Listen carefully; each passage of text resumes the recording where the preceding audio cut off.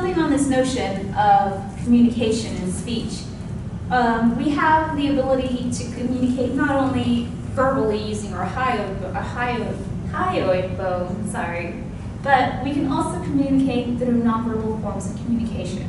And some of the examples of these are also listed here, such as body contact, shaking hands, giving a hug. Other examples include ways of talking. If I really emphasize something, then it might mean it's really important and you might want to pay attention. If I start doing hand movements and maybe I'm really excited or just pretending to be excited, but my hand movements will get your attention. Other forms of communication include sounds such as laughing, sometimes yawning, clapping, and then just to use one more example is closeness. How close you stand to someone may be an indicator of how comfortable you are with them. If you don't know someone and they stand real close to you, sometimes immediate reaction would be to take a couple steps back. Because I know not everyone has the same ideas of closeness as far as space is concerned, especially when they feel like someone else is invading their space. Another step of humanness that we should consider is our ability to hunt, the pursuit of animals for food. And yes, I do understand that this is an obvious one, that we're not the only species that hunts, that there's other animals that hunt to survive. But what we should consider also in separating us from other species is the fact that our relatively larger brains and in their complexity, they require large amounts of energy, and in order to develop that energy and function, we do need to consume protein.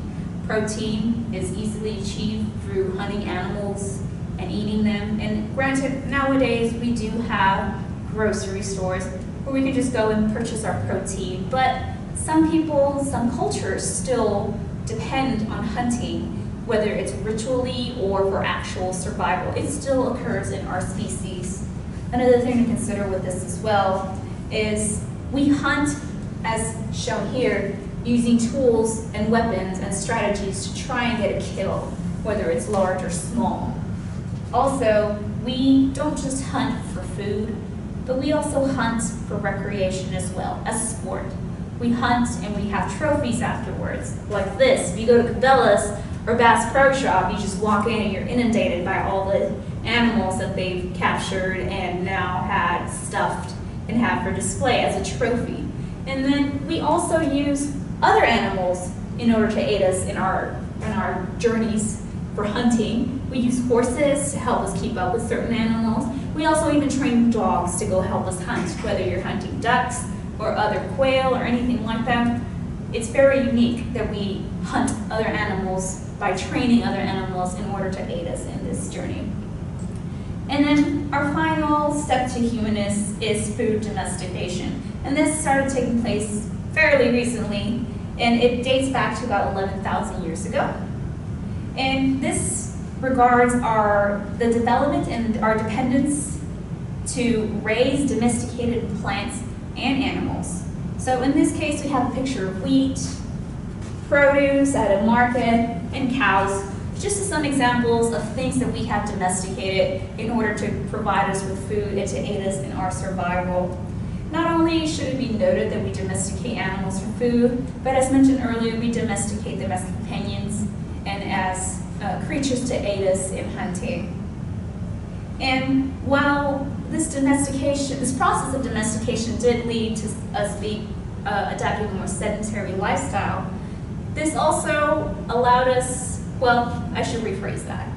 Domestication of food started with, grains and vegetables, but now we've almost accelerated it and moved into genetically modified foods, genetically modified animals. We modify animals by injecting them with growth hormones.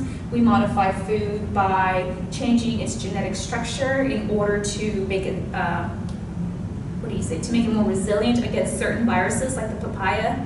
And we've also genetically modified it to to grow the stronger and healthier corn that's going to be able to last longer, especially in cases of drought. You need corn that's going to be a little bit more hardy, so to speak. And with that, that's almost taking food domestication down a further step.